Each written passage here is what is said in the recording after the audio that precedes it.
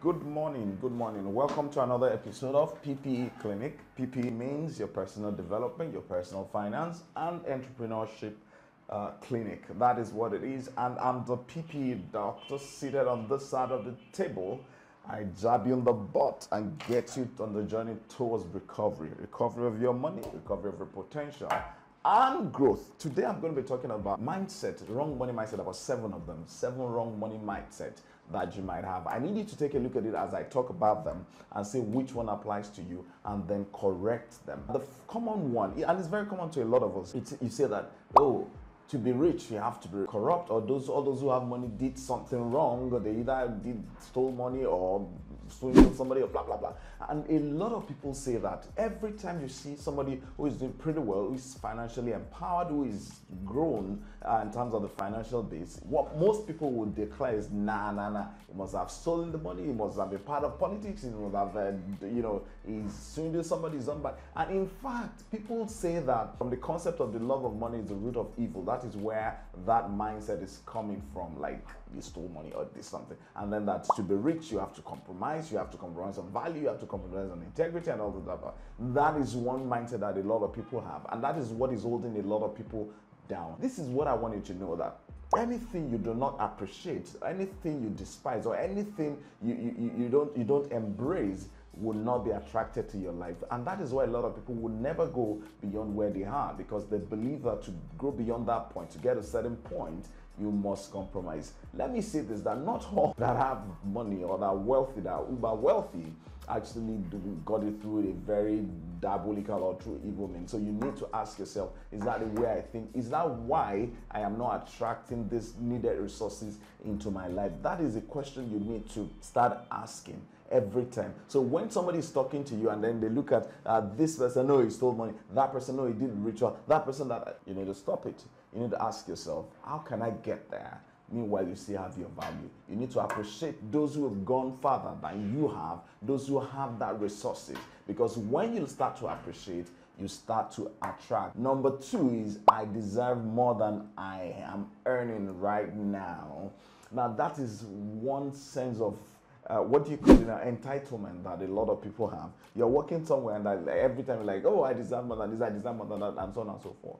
You don't deserve anything. What you can do if you want to increase that flow in your direction is to earn it. This is what is true and has forever been true. It said, give and it shall be given unto you. When you keep delivering value, it will return to you. So do not think that you can demand your way to wealth. You can only earn your way to wealth. And that is the way it works. So every time when you start thinking, oh, why are they not paying me this? The question you should ask is, how can I deliver more value? Now, this is it. I'm not saying it's like directly proportional and instant as it is. But when you keep delivering value, when you keep adding that value, when you keep going over and above, when every time you get to work, every time you want to move in, you want to deliver extra, more than you did the day before yesterday, and so on and so forth, what would happen to you is the resources will flow in your direction. Why do you think that 2 people will work in the same environment? One will earn this, the other will earn something like this. And in fact, they could have the same years of experience. Why do you think that your mate or your colleague with similar years of experience will be earning more in that industry where he is, and then you're earning like 1/3 of what he's earning?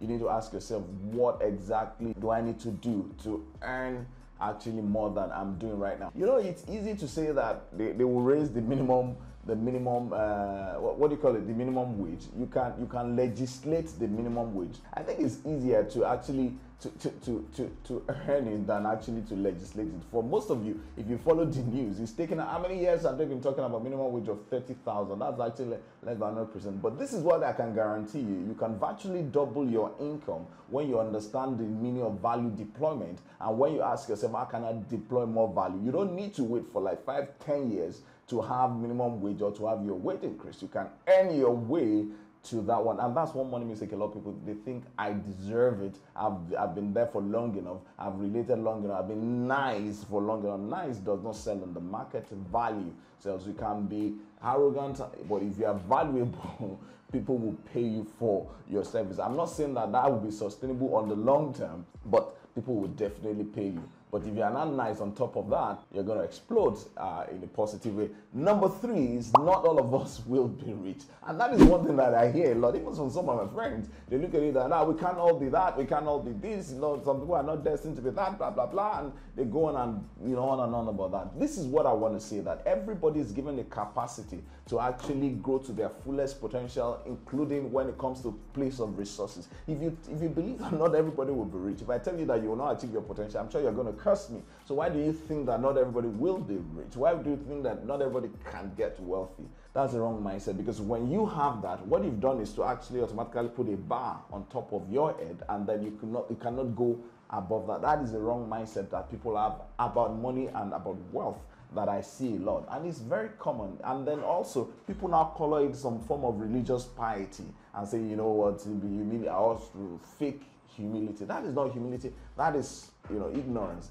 Everybody can grow wealth, and the only way to grow wealth, currency, is an exchange. You give value, they return value to you. So you need to ask yourself that, can everybody give value? If everybody can give value, can everybody give value on a larger scale than they are doing now? Yes, everybody can do that. If you keep giving that value, then you can be wealthy, you can be rich. So please, that's the wrong mindset that you should drop today. If you catch yourself thinking in that direction, then you need to ask yourself, how can I stop this? How can I stop this? And the 4th mindset is, I will eat it big one day. And that's one thing, they're working that. Somebody will say, and you hear it a lot, even from very honest, God-fearing people, that one of these days, I will eat it big. Now, that is wrong. Nobody eats it big like one day. Every overnight success has had several sleepless nights, years of toiling, years of hard work. You do not eat it big and stay consistent, which is why, for example, somebody does the lottery, wins 100 million. Go and check the history of those who've won lottery. They end up going down. Some of them become worse than what they were before. You don't eat it big at once. Nobody does that. Every eat it big that you think you've seen has been eating it for a long time, only became big after, because wealth is cumulative. What you have today grows to the next level and grows to the next level. And this is why it takes knowledge, it takes character, it takes strength, and a lot more to sustain and to retain your wealth.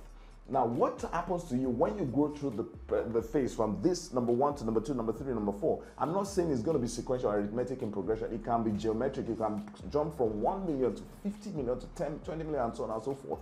But it's not in one day, because at the end of the day, what that process does to you is it builds your person, builds your character, builds your knowledge, builds your strength, builds who you are, so that when you have that resources, you can manage it. Resources will always flow from those who cannot manage it to those who can manage it. And to be able to manage it, you need to have grown through that phase. Which is why, for example, if I drop $1 million, there's this saying that if you give everybody in Nigeria, for example, 10 million naira, this is what will happen in a few years.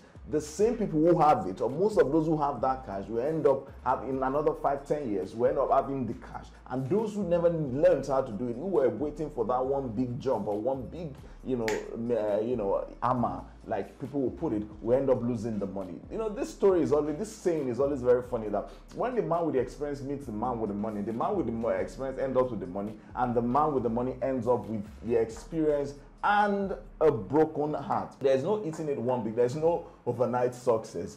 Every eating one big has been eating it for a long time. It's just that at some point the rock cracked, and then everybody saw the rock crack and they thought it was eating it once. It's been eating it for a long time. Every overnight success has been several nights that they've doing, over several nights. That is what the clause does not put it. And then number 5 is, there's an alternative to hard work that I could, instead of, I don't want to stress myself, that there's an alternative to hard work, that I'm not going to stress myself. This is what I want to do. I hear the people are making, it's very easy to make it in Forex, it's very easy to make it in music, it's very easy to make it in this one, so I'm just going to try to go do that. Breaking news. There is no alternative to hard work. You must work hard, you must build yourself hard. It takes a lot of heartbreaks, a lot of hard work, a lot of grunt work. In fact, one of the most important elements in success is called grit. G-R-I-T. Without grit, without strength of character, you cannot get to that point. Everybody you've seen who's held their own at that level would tell you that there's no alternative. You can't just you don't waft to the top. You climb to the top. Climbing takes a lot, because there is, first of all, natural force that will prevent you from going. The gravity actually will prevent you from climbing up. If you're going down, you just need to release your hand or just tilt backward. You're going to fall down. But if you want to climb up, you got to work for it. It takes energy. So you need to understand that there's no alternative on this earth that would replace hard work. Hard work, including in yourself, but I will talk about that in number 6 point. And the number 6 point is, I want more, but I don't have the time to read. I don't have the time to go to classes. I don't have time to develop myself. And that is one problem a lot of people have. They want everything that those people have, but they don't want to learn. It takes knowledge, it takes expertise to actually become wealthy. It's just like, and people don't think about it this way. If you tell yourself, I want to become an accountant, or I want to become a lawyer, I want to become a doctor, what you do at that age is you decide, I want to become a doctor, for example. You're going to go do sciences. You read throughout secondary school. You need 5 credits. You make sure you have those 5 credits. Then you take JAM. You know that the scores is a little bit high. So you study for JAM. You pass it. And then when you pass it, you go through like 6-7 years of medical school, house job training, and then you become a doctor. So why do you think that when you say, I want to be wealthy or want to become a millionaire, as much as you want to become a doctor, the same hard work that it takes to become a doctor is what it takes to become a millionaire, to become a wealthy person. So why do you think that is different? Why do you think you don't need to go through this school of life to get to that point? You're going to miss it if that is the mindset. That is the wrong mindset. The same way that whatever you studied in school, that you studied towards it, you worked at. How many of you had several overnights, you stayed overnight in classes reading? The same way it's going to take you time, it's going to take you effort, it's going to take you stretching beyond where you are if you want to become wealthy. Because just like you're a lawyer, doctor, you can also be wealthy. And the last wrong mindset I'm going to talk about today is that the specialist would do it.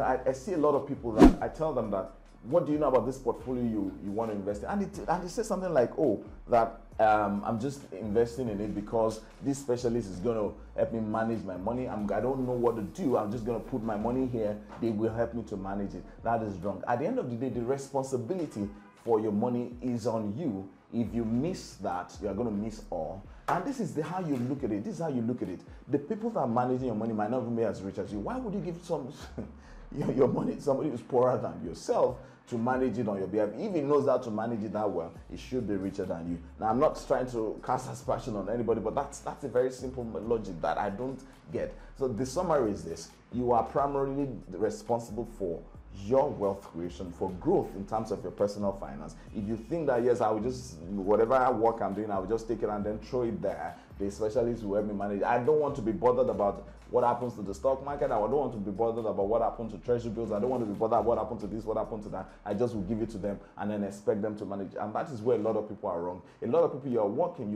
you're just saying that you're not planning for your future. You think the company will plan for you. You think your pension fund managers will plan for you. How many of you actually are curious about what you have in your pension? How much is your fund in the pension account yielding on a monthly basis? That is actually a specialist will manage it for me kind of mindset.